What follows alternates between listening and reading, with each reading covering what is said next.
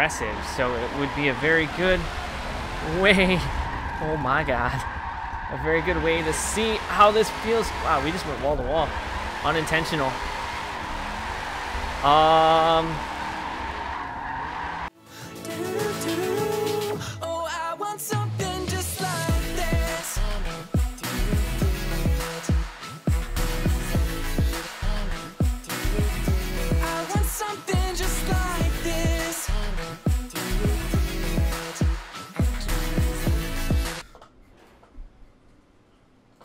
What's up, everybody? I'm EvlRabbit, and today we are on Forza Motorsport 7 because it is update day. If you haven't noticed or haven't been, checking the forums, or you live under a rock, you would not know about this update. But first and foremost, we are staring at that beautiful 8 Series GT3 race car, which we are definitely going to be getting into today because of the new forced feedback. That's the main purpose of coming back today, is the new look of the menu. Obviously it definitely looks amazing and it looks really sweet, and it's definitely a pretty cool change for the new look. I like how the car is just chilling right behind my my little driver with his gear. So the force feedback has been changed, so everything has been set back to default with the new force feedback. So today we are going to be doing grip and drift to try to dial in our best force feedback setting. We are going to be using our full Logitech g920. And, well, we'll be using our hydraulic handbrake and everything when we get to drifting. Because, like I said, we're going to do grip and drift. So today, we are going to take, for grip purposes, the brand new 8 Series. And we're going to go to, of course, one of my favorite race circuits. What am I doing? One of my favorite race circuits that I've had the opportunity to be on and, experience a race at. Daytona, Le Mans track. What better place to test this 8 Series out and test out the grip feedbacks than here at the Daytona, because we have some high speed as well as low speed. So it's a good way to test it at the sports car circuit. So like I said, we're going to be trying to dial in our force feedback settings. We have not changed anything. It is how it came. Only thing I did change was I turned down the vibration, because I don't like having vibration scale on the wheel because you get it through the wheel feedback anyways. So we're going to get the wheel cam turned on. Like I said, Logitech G920, 350mm NRG Innovations wheel. Sequential shifter. We are running full. Oh, that just sounds amazing. I'm sorry, this car sounds... Just take a second. Okay, that car sounds amazing. So now, we're going to stall it off the line. This is a heavy clutch, apparently. Oh my. This car sounds insane. So like I said, we are on cold tires, so I kind of want to heat these tires up first to see how the feedback feels. And first impressions of the feedback, it feels pretty strong. But like I said, we are on cold tires, so I want to make sure we get our tires nice and warmed up. This if this is a testament to how this is gonna feel, I'm super excited with this. The HUD has definitely changed also. If you haven't noticed, there's a big change in the way the HUD looks. This 8 Series though. Oh, all right. So I felt that when the wheel got a little light when it went over the grass, which makes this feel way more how it should. Nice and stiff. A little bit of a vibration feel through the wheel bouncing around on the rumble strips. So far, first impressions on the grip aspect of the force feedback, it feels very good, and I'm very excited to get back into doing some racing and stuff like that. And this 8 Series, this thing just sounds mean. I'm sorry. Myself working for BMW, have a passion for these cars, and when this car got released, it was an amazing car. But now to have it in the game and get a chance to drive it, it's definitely amazing. Gonna rip it inside for a lap. Got the giant roll bar on our way though. We got our little LCD camera in the back since we can't see behind us. Carbon fiber mirror flexing next to us.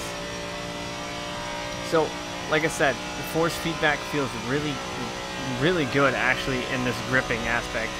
The high speed wobble feels good.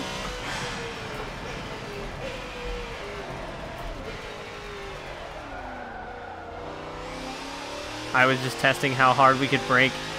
The wheel does get kind of light when you're hitting rumble strips and stuff like that, but that's how it should. You get a lot more feel of the wheel. When the tires start slipping, the wheel gets a little light. Like, you get a little more feel from the actual wheel, which is, I guess, what they were trying to, you know, get into the game, because, you know, the wheel physics do feel, right there, I could feel it slipping, do feel a lot better, which means there's going to be people that are running way faster lines now with the enhanced feel on the wheel, and I'm definitely enjoying it. So of course the next task is going to be, how does it feel sideways? How does it feel when we get the car sideways? How is the reaction of the wheel spin back and stuff like that? Are we going to have to fine tune it? Are we going to have to tweak it? Because it feels good for a driving aspect, but I'm not sure how it's going to feel drifting, if we're going to have to modify it for drifting, or if we can just leave it how it is and not modify the settings at all. So let's hop out of here, change up tracks, and get into a drift car and see what it feels when we are sideways. I feel like Dubai's a good course to go to.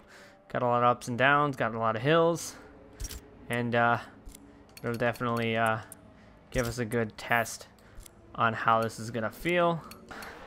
We're back in a day 2 split kind of on this wheel setup. So we have been messing with these off camera because I was getting a little annoyed with the settings, and it just wasn't feeling right. So I took some time and I started to mess with the settings, and I've come to the conclusion that we need to work with the mechanical trail and turn off wheel dampening scale. So we're gonna try this right now. We're gonna try taking this car to Dubai and get it sideways, see how the new feedback feels this way. I believe we're gonna kick our force feedback up as well. We're gonna go to 120, we're gonna go to mechanical 150, and then we're gonna go wheel dampening scale to 0. So we're going to give this a go here at Dubai. So what I've come to determine is you got to really mess with the mechanical aspect of the wheel feel, because that's really where the feel is. Got my headset a little bit too loud. So we are in El Condale's FD car. See, now with the mechanical the way it is, the wheel does feel pretty good. With the wheel dampening scale down to 0, it helps resistance in the wheel when you're trying to counter back. You can still really feel the wheel has some good weight to it, which is also a nice thing because it's kind of smoother when you're in a drift. But if you notice, it's very it's kind of got some really stiff feedback. So I know I'm gonna try and fine tune this more, but for a basic setting, that's really not bad. It could also be the way the car is tuned. Just a tap. I tried not to die, because I know a lot of people are trying to dial these settings in. Now this setting feels good for me. It's quite comfortable. The wheel does not have the self-steer like I would have liked it to have. It's still kind of gotta assist the wheel around, but it's good because it helps with that snapback. So this turn always gets me. Smack. So the new feedback does feel good. It's very heavy and very stiff, which is good and bad. It's good because the wheel has good feel, It has some good weight to it. It's also bad because you can't spin it back as fast. But if you're smooth on your steering, then you should be okay. I chose an FD car because the steering accurate is very aggressive, so it would be a very good way, oh my god, a very good way to see how this feels. Wow, we just went wall to wall, unintentional. Honestly, I think that was one of my best runs through this section. So we're definitely hanging it out there. I probably should not have downshifted the third, but I thought I was going to spin out. So we can definitely get sideways and have a good time here with the new update and the new feedback. You just kind of got to help the wheel around.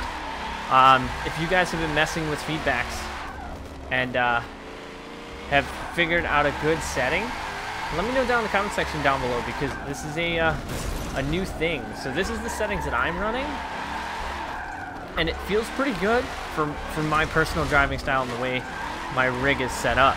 Now, you may not like it, but I'm sure in a very short amount of time there'll be the holy grail setting out there. But Forza has made a step up in the right direction for feedback. Is it where we think it should be? I feel like we could get a little bit better on the feedback issue, but they're definitely moving in the right direction.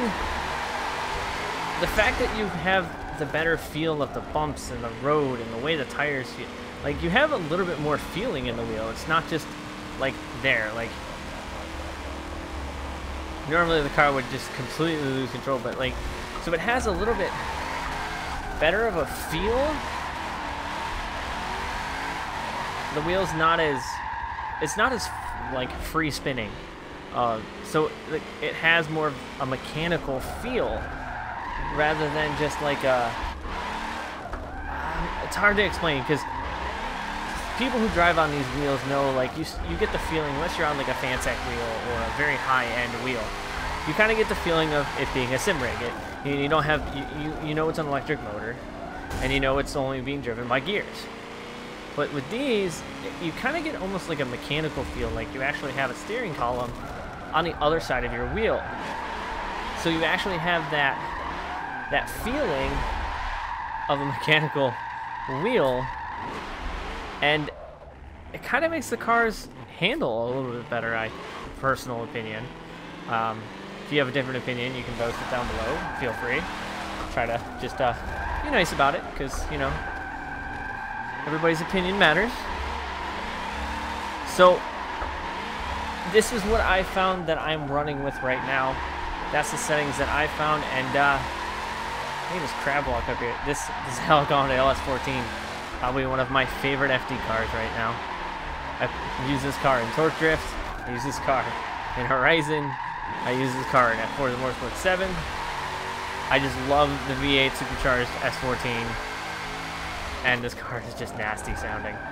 So this is what I'm doing and how I'm rocking in my steering. A little quick update on the settings for you guys here, and a little sideways.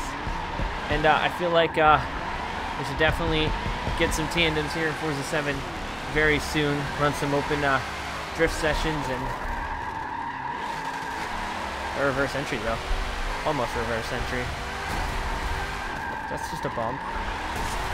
We're not as clean through here as we were last time. So make sure you guys follow me on Instagram and all social media, which found in the description box below. Make sure you guys check out the shop that I have up.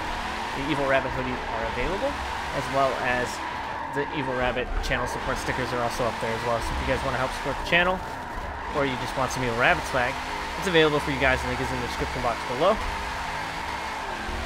So I'm having a lot of fun with this. I'm probably going to mess with the settings more, but this is a good basic setting. So I feel like I'll mess with the settings more. I'll get with some of the guys that I know that do a lot of wheel setups and settings, and see if I can brainstorm with them to try to find that holy grail setup. And any changes I make to my wheel settings, I will let you guys know, and I will bring to the channel for you guys, because I know I'm going to go back to Forza Horizon 4 and double check my settings and do another fine tweak settings on Horizon 4, because a lot of people have been asking. So we're going to go back and do a new settings for Horizon 4, just so that we're on the same page. I think that's going to do it. So I think that's going to do it. So until next time, guys, thank you guys for watching. I'm EvlRabbit, and I definitely crashed out.